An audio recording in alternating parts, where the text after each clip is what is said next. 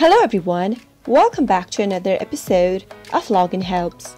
In today's video, I'm going to show you how to change your WeChat account's password. Keep watching the video till the end to learn how, and subscribe to our channel by hitting the subscribe button. Don't forget to press the bell icon so that you'll never miss another update from us. To change your WeChat account's password, tap Open your WeChat application from your app drawer. If you are not signed in, make sure you are first. Once you're in, from the chat screen, tap on the Me button at the bottom right corner, and doing this will take you to your profile. From your profile, tap on Settings. Now, tap on Account Security at the top of the screen.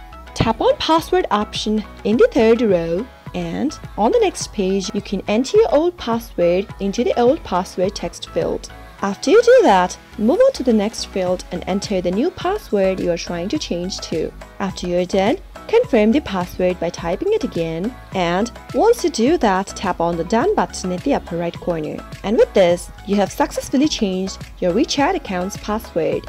Tap on OK, and that is it. I hope you learned how to do it. If you did, go ahead and give us a thumbs up. Feel free to comment down below in the comment box if you have a question or a feedback for us. I'll be back soon with more tutorial episodes. Goodbye till then.